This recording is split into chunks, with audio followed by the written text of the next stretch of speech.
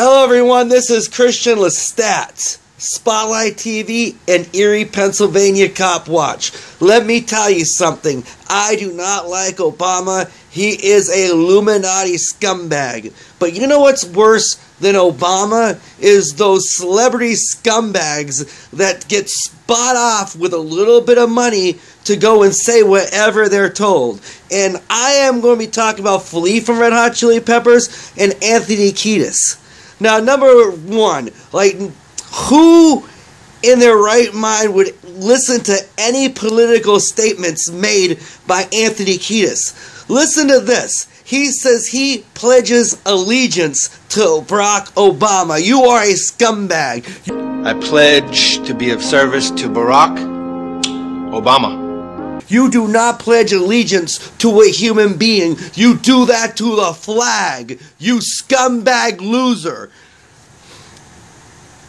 Now, who's really going to listen to someone talking political when they make an airhead statement like this? I pledge allegiance to the funk, to the united funk of Funkadelica. And then go ahead and say something political. No one's going to really listen to anything you have to say that's intelligence because you have nothing intelligent to say. I'd rather listen to a blonde ditz. Now, Flea, listen to this. I trust Barack Obama. I really trust the guy. And I'm asking everybody to vote for him. This is important. This is the biggest election of our lifetime. The time for change is now! Now, Flea, you are a joke. You are a joke in the music scene. Maybe people who play musical instruments such as bass may respect you, but you're still considered stupid. You are stupid. You are a gap-toothed retard. You should not even be talking politics, you scumbag. I don't understand. Why would someone even pay money for you to stand up for them? Obama must have rocks in his head. He's like, oh, I need to be elected, so I'm going to use this joke. I trust Barack Obama. I really trust the guy. And I'm asking everybody to vote for him. This is important. This is the biggest election of our lifetime. The time for change is now! All right. This is what Flea had to say about Obama. Now, I can't believe anyone would really listen to you. You are a joke. You are even a joke in the music community. Yeah, there might be some music people out there, musicians that might respect your talent. But basically, what you are is a white version of Flavor Flav, my friend. You are a joke. You are a clown. You are put in a band and people look at you as comedy relief. You are a parody. Gap-toothed retard. That's what you are, Mr. Flea.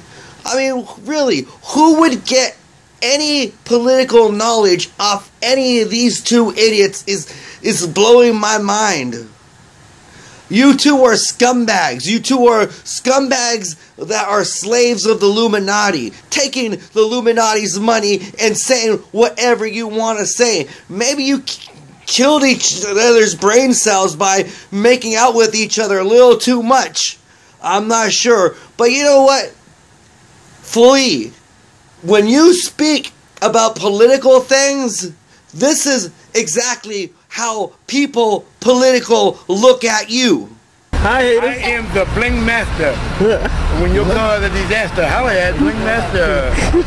And one day, Bling Master at every fast food restaurant. While you dine, I shine.